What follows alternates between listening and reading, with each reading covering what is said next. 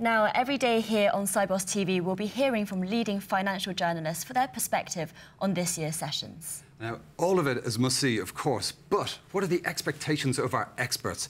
Well, today, they're Liz Lumley, who's Technology and Transaction Banking Editor at The Banker, and Heather McKenzie, reporter for Sibos Issues. Welcome to both of you. I want to get both of your takes on this. But Liz, let's start with you. The theme of this year's conference is recharging global finance. What are you expecting to be the main discussion points around that theme this week? Well, it's interesting. I mean, I think everyone's going to talk about the global pandemic that we've all been living through for the past 18 months, 2 years. But also, you know, it really kind of showed, we've been talking about for a number of years, you know, about digital transformation, and we know banking is a global industry, but kind of the pandemic really showed us what global means, how big the world really is. We've seen issues with supply chain, and that goes into trade finance, and that, you know, when you look at how people are dealing with this unprecedented event around the world, it shows us, you know, how big this world really is. So although, you know, that recharging global finance and looking to see how digital is impacting this space, the corporate banking space, the transaction banking space, it's really this, you know, things are now real. This isn't some sort of hypothetical theory or some idea on stage. We've actually seen how this is a real business. So this is the time to recharge what global trade and global financing really is. And Heather, what thoughts do you have about the theme, and how will it shape discussions this year? I think the theme's very interesting. In a way, I think you can talk about recharging or even maybe rethinking global finance, because I think there'll be a lot of discussion this week. You know, Liz has mentioned, and you've already mentioned, the pandemic, and we can't really get away from it, of the sort of impact that's had. And the themes were mentioned a bit earlier about digital acceleration and technological innovation, and I think that's really been brought to the fore during the pandemic. I thought it was quite astonishing, really, that banks were able to get thousands of their staff working from home in a really short period of time, while they had liquidity worries, while they didn't really know what impact it would have, and that, you know, most people I've spoken to have said that productivity has improved. So the sort of lessons that have come through from the pandemic, and also from the digital transformations that were taking place before the pandemic, have set people up really well, I guess, to recharge or rethink where they're going, you know, where the industry is going. And as Liz said, you know, of course, it's global, and we see that at Sibos every year.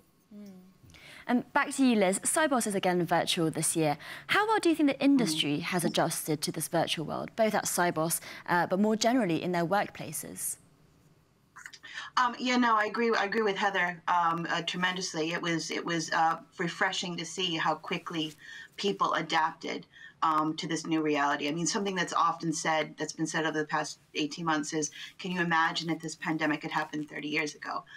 You know, we now have the technology so that work still happens. You know, work still happened. For those of us that didn't have massive amounts of suffering, and I know a lot of people did, but for those of us who didn't, you know, work still went on.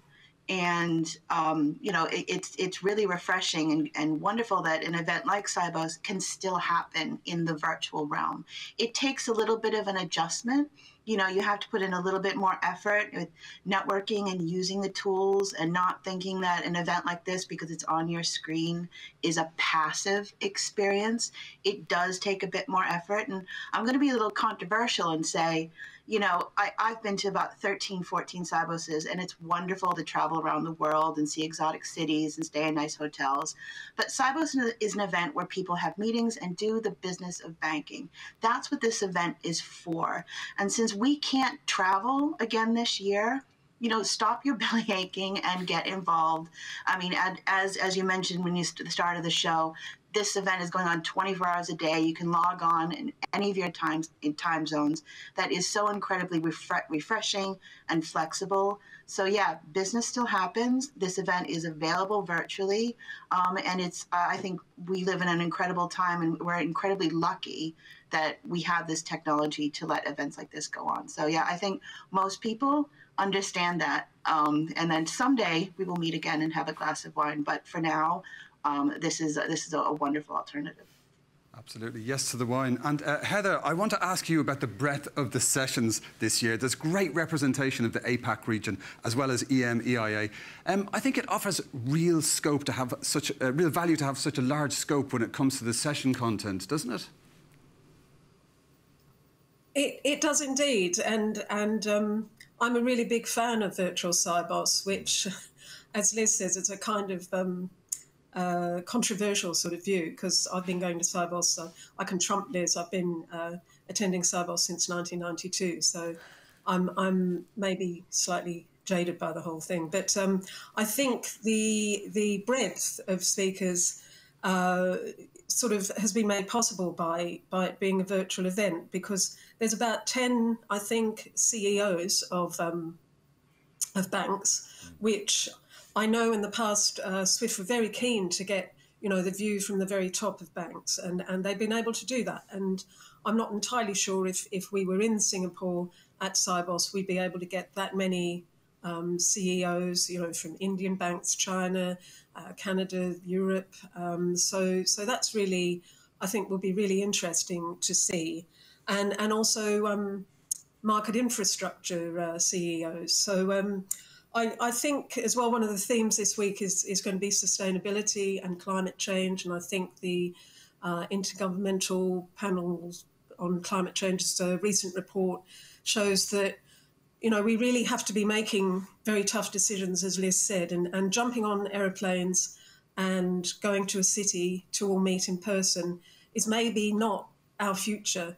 And another anecdote, someone I was talking to recently said what they liked about virtual Sibos was that more people in their team could tap into Sibos and could hear their clients speaking about what their challenges are. So it's kind of a broader scope of speakers, and it's sharing that information much more widely among the SWIFT community, among the people in the team of people who would come physically to Sibos. So I like virtual Sibos. But, and I understand that travel is a perk for some people, so and Liz get over it. And Liz and Heather, very finally and briefly, let's look ahead to today's schedule. Lots of content, but briefly, what are you most looking forward to today? Heather? Right. Well, I think the Inner Tribe opening, the opening speech is a futurist, and I always find futurists thought-provoking and sometimes amusing. So that will be interesting, I think. And Inner Tribe like to sort of put things out there for people to mull over. So I think I'll be looking forward to that. There's also a couple of views from the top, from Standard Bank and OCBC. And there's a session as well on cybercrime, which of course has come to the fore as well during people working from home and being exposed to that. So there's a few things. It's all good. And Liz, you're answering one sentence? I just think go for, you can get really hyped up with the hype of technology, but in banking, sometimes you really just need to remove paper, create efficiencies, all the unsexy stuff to make, banking more easier to deal with. I really like to listen to stuff like that. Fantastic. Thank you so much, both.